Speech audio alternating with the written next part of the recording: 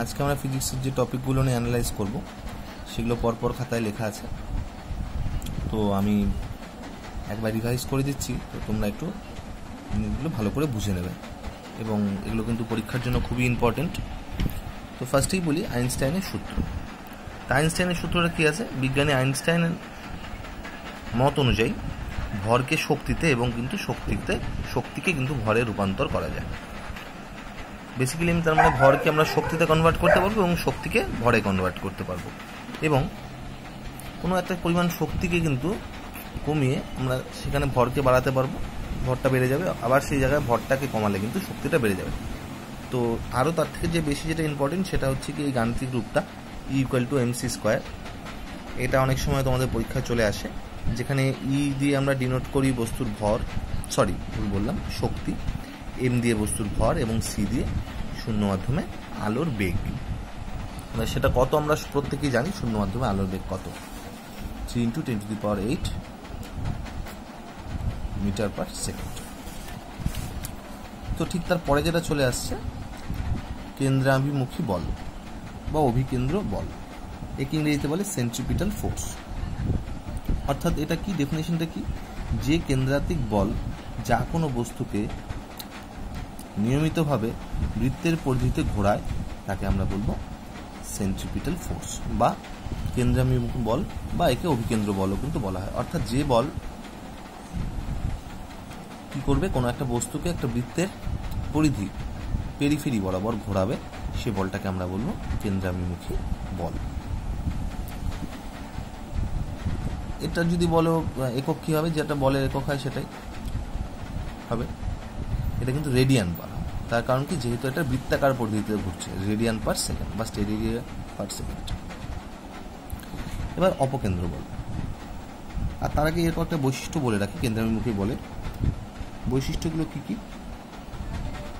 যে কেন্দ্রাভিমুখী বল কিন্তু সর্বদা ক্রিয়াশীল বস্তুর উপর আবর্তে ঘূর্ণায়মান। এছাড়া এর কিছু উদাহরণ আছে, যেমন একটি গাড়ি যে কোনো দিকে ঘোরে তখন কি হয়, সেখানে কিন্তু কেন্দ্রাভিমুখী বল ক্রিয়া করে।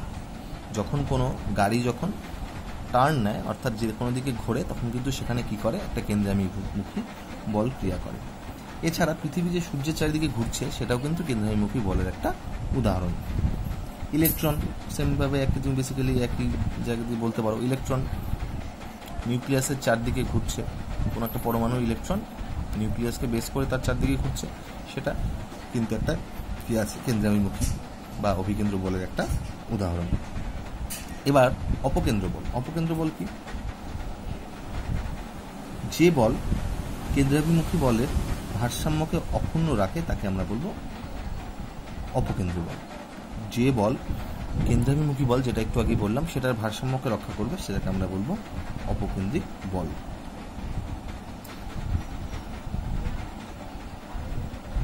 এবার চলে আসি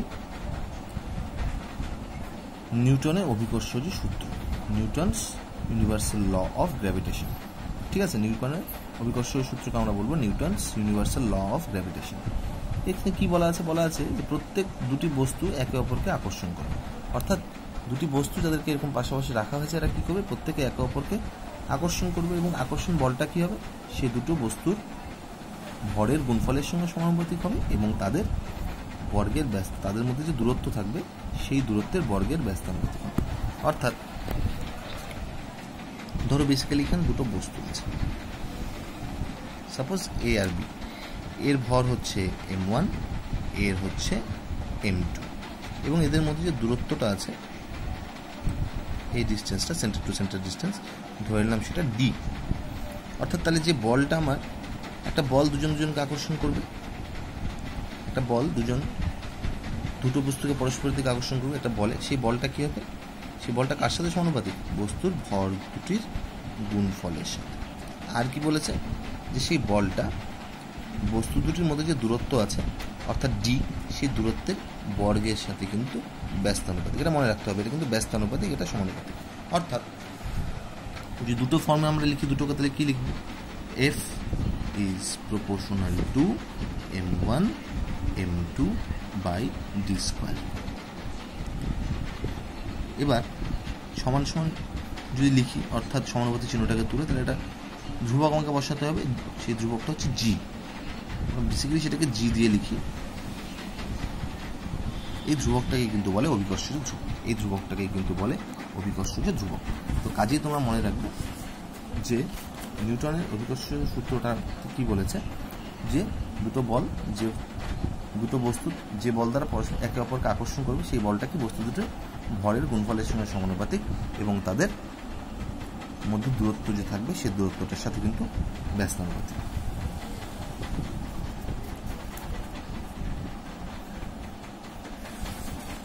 এবার চলে আসি অভিকর্ষজ ত্বরণ, মানে অবাধে পতনশীল কোনো বস্তুতে যে ত্বরণের সৃষ্টি হয় তাকে আমরা বলবো অভিকর্ষজ ত্বরণ বা এক্সেলারেশন ডিউ টু গ্র্যাভিটি। ইংরেজিতে বলে এক্সেলারেশন ডিউ টু গ্র্যাভিটি, বাংলায় অভিকর্ষজ ত্বরণ। অর্থাৎ অবাধে পতনশীল কোনো বস্তুতে যে ত্বরণের সৃষ্টি হয় তাকে আমরা বলবো অভিকর্ষজ ত্বরণ। বা অভিকর্ষজ ত্বরণ বলতে পারি যে বল দ্বারা পৃথিবী কোনো বস্তুকে তার কেন্দ্রের দিকে আকর্ষণ করে তাকে আমরা বলবো অভিকর্ষজ। ঠিক আছে, সেই অভিকর্ষজ ত্বরণ পৃথিবীর সেন্টারে অর্থাৎ কেন্দ্রে অভিকর্ষজের ভ্যালু কত? পৃথিবীর কেন্দ্রে অভিকর্ষজ ত্বরণের ভ্যালু কিন্তু 0। অর্থাৎ এই জন্যই বলা হয় যে পৃথিবীর কেন্দ্রে কোনো বস্তুর ওজন 0। তার কারণ কি, ওজন আমরা কি জানি, ওজন m ইকুয়াল টু বস্তুর ভর ইন্টু ত্বরণ। তো বেসিক্যালি পৃথিবীর কেন্দ্রে কী হয়ে যাবে, জিটা 0 হয়ে যাবে। তার মানে জিটা 0 হওয়া মানে 0-এর সঙ্গে তুমি যাই গুণ করবে কেন সেটাই তুমি 0 করবে। অর্থাৎ পৃথিবীর কেন্দ্রে কিন্তু যে কোনো বস্তুই ওজন 0। এটা কিন্তু একটু ভাইটালি মনে রাখবে, পৃথিবীর কেন্দ্রে কিন্তু যে কোনো বস্তুই ওজন 0। তার কারণ কী হয়, তার কারণ পৃথিবীর কেন্দ্রে কিন্তু অভিকর্ষজ ত্বরণের মান 0। এবং কি বলবো, স্পেসে অর্থাৎ অন্তরিক্ষে কিন্তু অভিকর্ষজ ত্বরণের ভ্যালু কিন্তু অসীম, অর্থাৎ ইনফাইনাইট। ঠিক আছে, অন্তরিক্ষে কিন্তু অভিকর্ষজ ত্বরণের ভ্যালু কিন্তু ইনফাইনাইট।